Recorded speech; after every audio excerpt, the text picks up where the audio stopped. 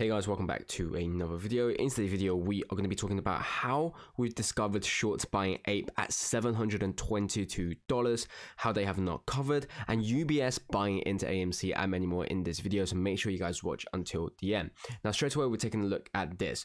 What we had this is from Brad, who talks about what is APE doing, 193.56 in after hours. So we can see here right now that for APE, AMC Entertainment, we're seeing that after hours, it was trading at $193.56. Now, this wasn't the end of it. If you see further on, it then later on was trading for $721.6 per share of APE. Now, we've talked about this in the past, how APE, whilst it should be delisted, it shouldn't be trading, we've still seen it on the European market, still being able to be traded. What we also noticed was the cost of borrow for APE was still existing and changing. Just of yesterday, the cost of borrow for APE was actually increasing. And you can see the Butcher of Wall Street saying this: one way the APE can still be traded institutionally for settlement of the AMC conversion is via substitution securities exemption. The APE share price is being displayed on Webull, even though it's being delisted. A glitch is allowing us to see the price for delisted securities.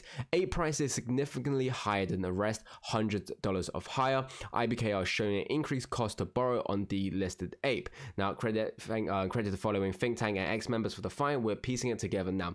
As always, the APE community is strong and we're finding out information like this. And already what we can see right now is, again, it's just another reflection of what shorts are willing to be paying for AMC, how much they're willing to be paying for shares.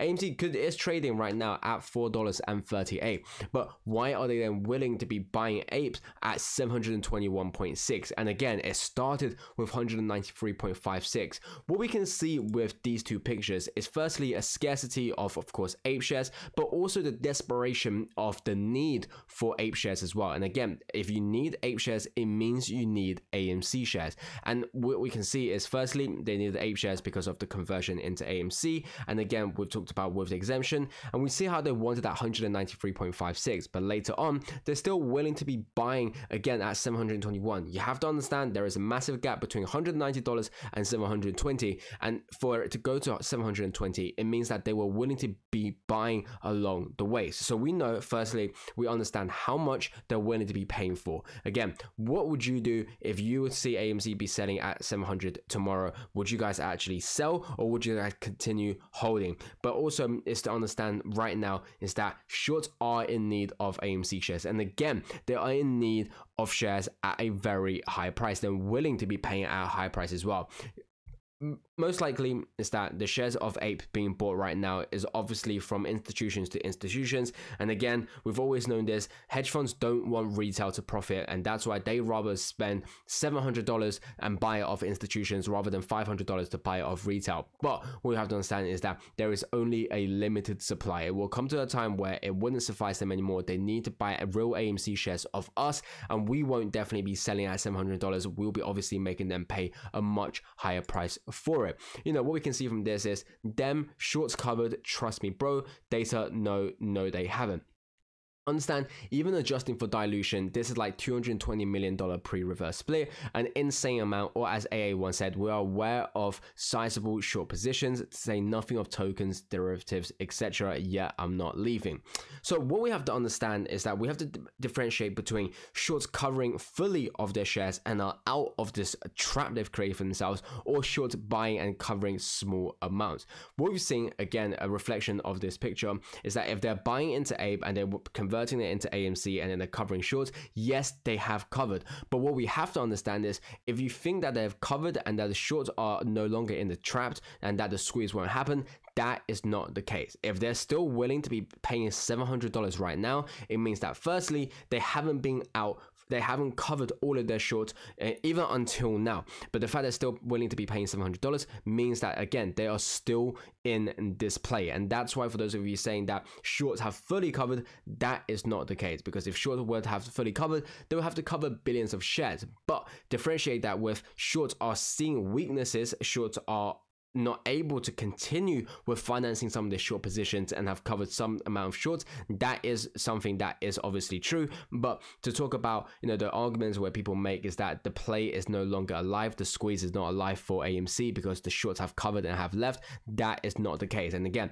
this isn't something that have been proven, but in terms of how they've covered, but there's been many data, just like what we've seen today. This is the most recent in terms of showing how shorts have not actually covered. Otherwise, they wouldn't be paying $721 for APE. But also, just like retail stock, I said here, to say nothing of tokens, to say nothing of derivatives. And again, that's what we have to differentiate between, covering a small amount of shorts because they need capital, because they are not able to finance it, or, covering all of the short positions they've took, to talk about the naked shorts, the synthetic shorts, and even just, again, the 30.2 million shares that we've talked about here in the past.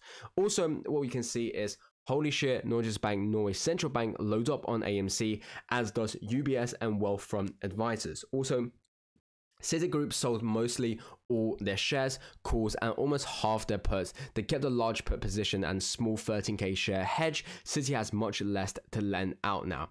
Now, this is obviously a very interesting take. The two I want to be talking about is obviously UBS and Citigroup. Now, it seems like the two short sellers of AMC are on two ends of the spectrum here, because what we understand is that UBS is someone who's being affected by AMC. Now, they're not someone who obviously actively took on shorts of AMC. They inherited a massive short position obviously from Credit Suisse, so now we are affiliating them with a short seller of AMC. Citigroup is someone who again actually shorted AMC off their own, and again created synthetics of AMC in Brazil.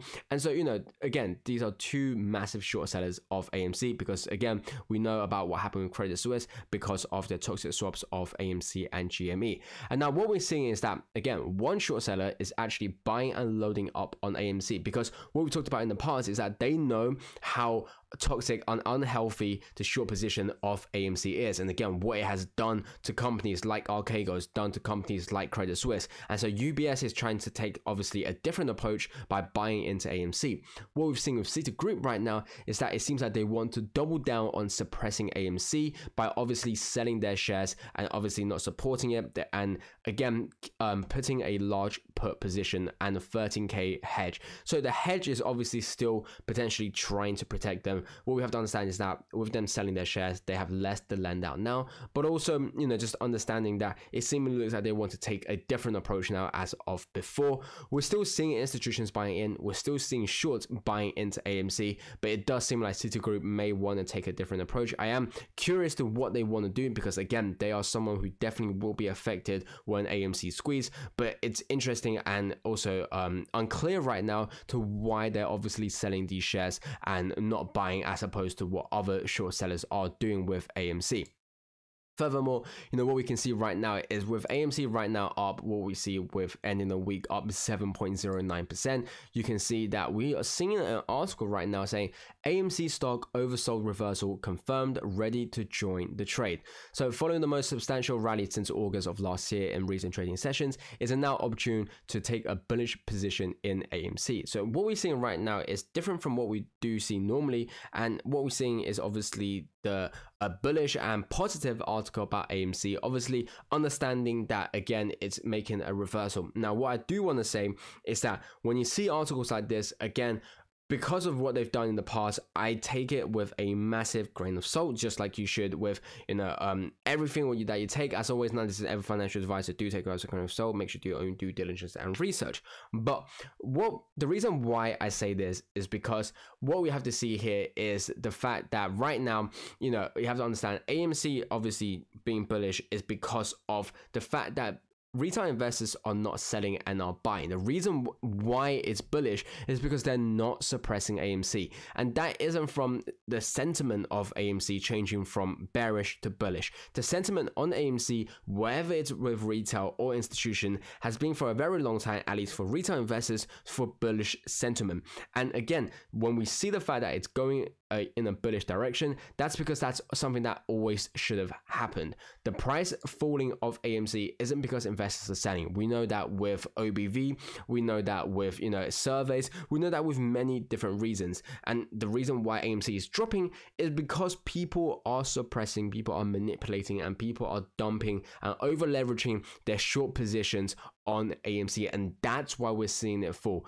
And so, you know, that's why we see articles like that. Make sure you take a grain of salt, but it is interesting to finally see a positive take on AMC, and, you know, again, encouraging investors to buy, whether that's to scare them and then make them sell and make the price dump and tank, you know, that's a different story. But like I said, always make sure to do your own due diligence. And finally, you know, to end it off with what we talked about is the reverse repo, obviously at 569 billion. What we're seeing right now is that throughout this week, the reverse repo to be actually increasing. Now, it is not a massive amount. The overall is the reverse repo still dropping, but again, slight increase, but, you know, nothing to be worrying about. And again, the overall movement is that the reverse repo is dropping. Anyway, guys, thanks for watching. I'll catch you guys next time.